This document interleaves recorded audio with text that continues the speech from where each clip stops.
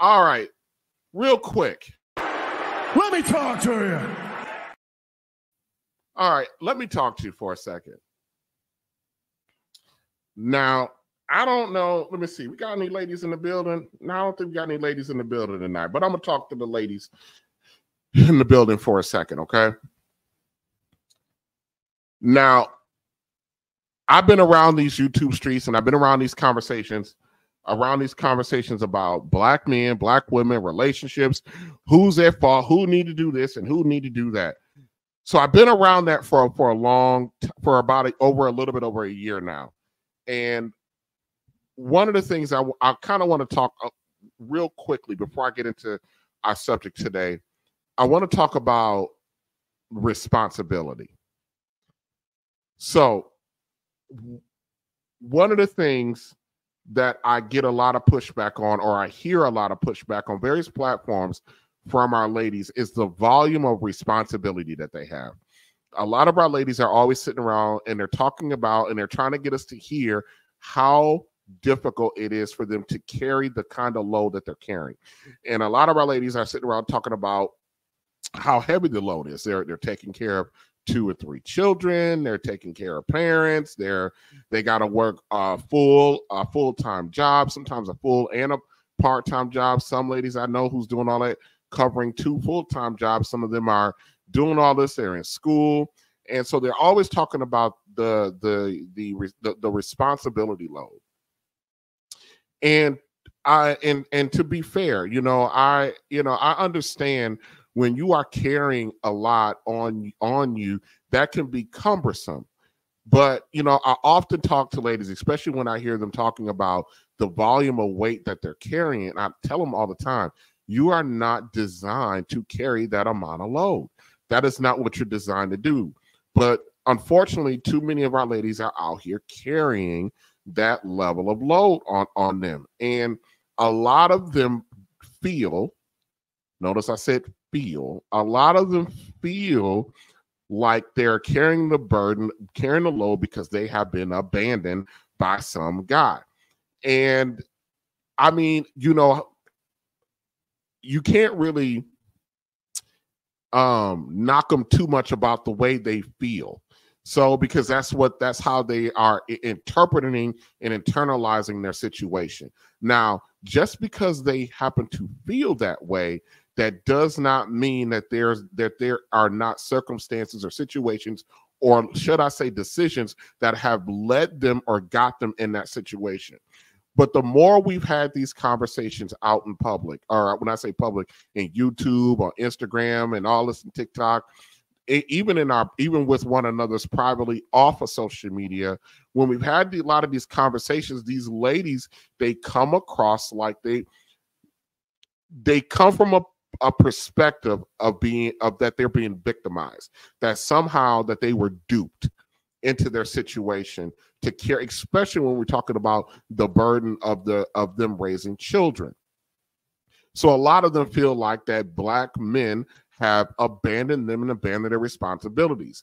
Now, of course, over the last few years, that many black men that have come across YouTube, especially the guys like Kevin Samuels, Coach Greg Adams, and the like, have come on, and we have knocked back that narrative that, quite frankly, the problem is not the volume of black men out here. As it turns out, according to the data, and I know data, statistics, factual, measurable information is like kryptonite to our ladies. They don't believe it. They refuse to accept it. And the reason why they refuse to accept the data, the statistics, the empirical facts is because they come from a place of how they feel and what they can see. Our ladies do this all the time. They walk around with blinders on each side of them, and nothing outside of their blinders exists. So they only see what's directly in front of them. And if what's directly in front of them are the bum-busted, dirty Dick Dillinger men that they've allowed into their life, produced children with, that's all they see. And then contrary to that, what compounds that, or what reinforces that for them is that they got other women in their workplace, in their home, in their families, in their social, like their friends. They got other women who walk around with the same blinders on, and they exchange war stories. And they think because they exchange war stories and because they run into another woman or another group of women or the women around them all share the same experience, then that means the entire world is like that. Even though what they see is very small and very narrow, they don't know they're only seeing very small and very narrow. That is the reason why our women refuse to accept the fact that 54% of Black men are single, childless, and over 60% of them earn enough money to be considered middle class. They absolutely refuse to accept that because in their world, through their lens, through their blinders, all they see is the men that they've had children with and the men that their mothers, their aunties, their coworkers, and their friends have had men with. A lot of them actually share baby daddies, but they don't believe that either.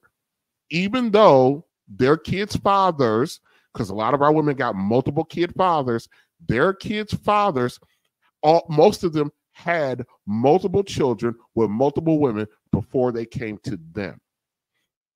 So our women, once again,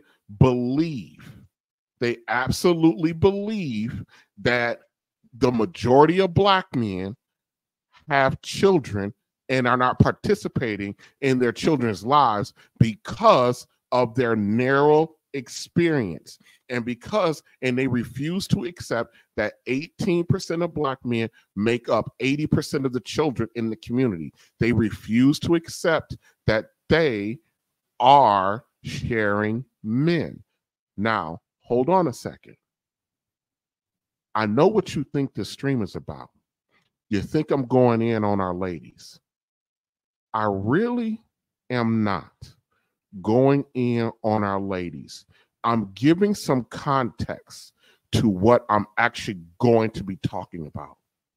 Now, so part of me, to a degree, because I get accused by my family, by women that I've been cool with for a decade or more, of having a beef with or got some kind of resentment or anger against Black women. And these same women in my family, I'm talking my sisters, my cousins, aunties, the ladies that I am friendly with, who know me, all of these women, they sit there and talk about me having a problem or beef with women, Black women, even though damn near all of them have received benefits from me. If I hated you or had a problem with you, when I saw you struggling, when I saw you in need, I would have left your ass in need. A Black man who calls and holds you to the fire is not somebody who does not like you. We are holding you to the fire because we do like you, because we do care for you. And I know I was told today by someone, a 70-year-old woman, she told me, she goes, the reason why you had, this is a lady that I was involved with her daughter. She goes, the reason why you're having issues with my daughter is because you are the first mature, stable, goal-minded, character-driven man that's ever graced her path, and she doesn't know how to interact with you. She doesn't understand that setting boundaries, setting expectations, she doesn't understand what that is because that feels foreign to my daughter. I've been working with her, but she doesn't understand because she's never seen it. And the 7-year-old woman, you know, I ain't never heard, I was just blown away. The woman said, I failed my daughter. I was like, damn. You know, that's what happens, sometimes. So our women have a perspective because of this. And then they get confirmation bias because of all the other women around them that are like this. They have blinders up. They absolutely do. Hold on a second. Gotta pay some homage. Money making is my thing, cause I'm trying to be rich, trying to put away meals.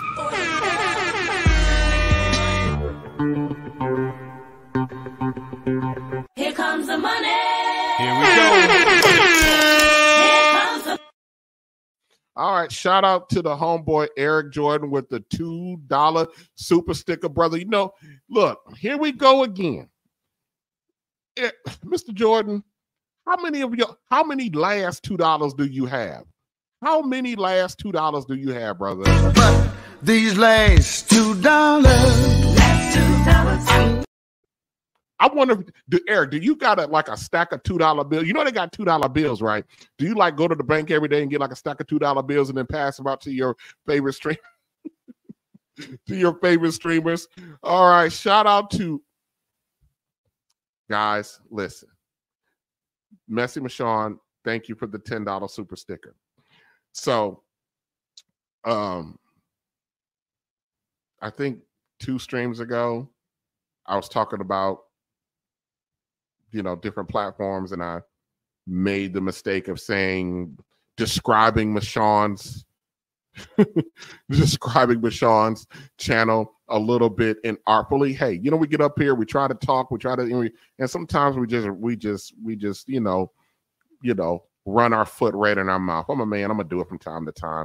So I apologize for that, Messy Michonne. Your channel is not ratchet. I didn't mean it to come out that way. I actually fucks with Messy Michonne, and I've taken some time on my live stream to explain just how phenomenal of the work that she's doing over there. I just don't have the energy to do that kind of work that you're doing. This is not alcohol. That's tea. I know it's in a whiskey glass, but it's tea. It is tea. So I am saying all of this tonight, because I want to talk about something very specifically.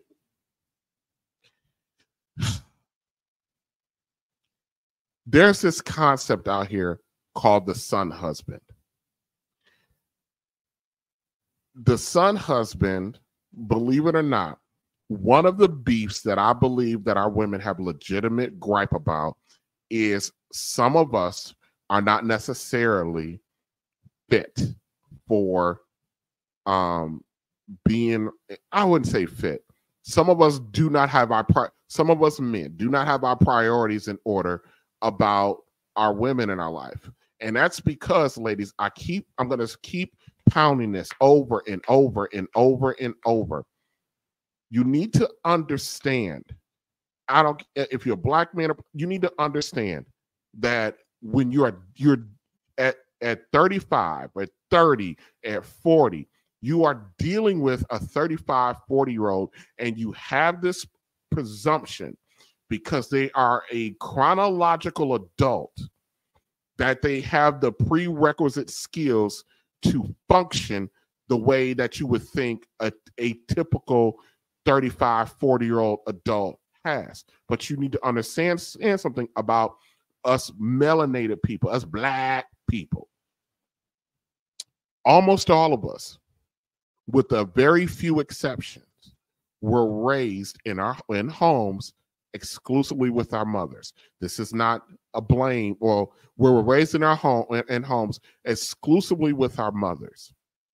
And so therefore, the majority of our perspectives, the men and the women, and it doesn't matter how old you are, if you haven't taken the right pill and woke up yet, you are rocking through life right now with your mother's perspective, with your mother's attitude, with your mother's way of handling conflict, with your mother's way of relating to other people outside of the family, or sometimes even within the family. a lot of times I have to catch myself behaving like I was raised by my grandmother, like my grandmother. It is a conscious effort that I have to make when I hear information, when I hear things that I do not like. The reaction you get is not the first reaction that I have. My internal reaction to almost everything is to pop off. So when I'm not popping off, you need to understand, for me, that's because I've literally had to restrain myself from doing so because I am programmed like my grandmother. And that's very problematic for women who are on the market trying to find a suitable husband and he looks like a man, he sounds like a man, but he might behave differently. The other side of that is when you're specifically talking about women with their sons. Too many of our women have replaced the father or the man that they would like to have with their son. When these men, these boys grow up to be men and they're out here searching and looking, a lot of our ladies, unfortunately, have to deal with the fact that there's another woman in that guy's life who's more important to him than you. And and a lot of women out here are having to deal with the fact that they will always be this other woman. You might marry him, you might be fucking him, you might be gawking all over the brother or whatever the hell y'all want to do, but you're number two.